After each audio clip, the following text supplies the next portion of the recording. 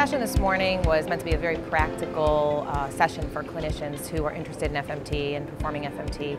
I started off by just a real nuts and bolts how to do FMT, and from anywhere from the decision, which patients do you treat, how do you identify a donor, how do you deliver that material, and what kind of follow-up do you need to do for these patients. I was then followed by Monica Fisher, who's at Indiana University.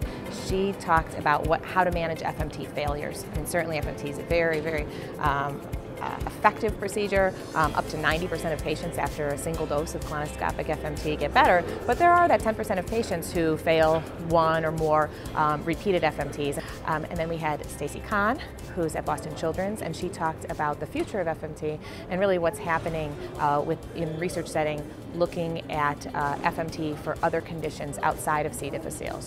So the main take-home message for me was the first speaker who talked about really systematically assessing first the indication, then the patient, the selection, going through the whole indications, contraindications, telling about potentially adverse events, contraindications.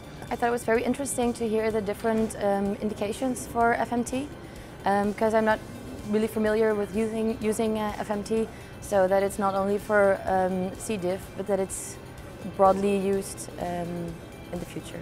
There are potentially a lot of ways to perform FMT. We don't know yet what is the right way to perform FMT. All methods are highly effective. It may depend on the comfort of the site or the specific characteristics of the patient that you're treating, but it's important to just develop a protocol around how you want to do FMT, how you're going to identify the right patients, kind of what's your system going to be for finding donors and delivering the material.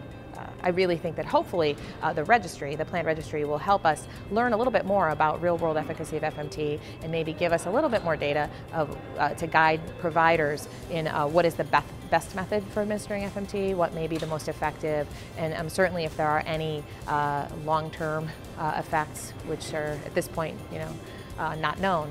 If you are doing FMT and you're doing a large amount of FMT at your center, we would be really interested in talking to you about getting involved with the registry. You can contact the registry staff through the AGA website, and we're looking at enrolling sites that are doing FMT by all kinds of methods and getting everyone to participate in this joint effort.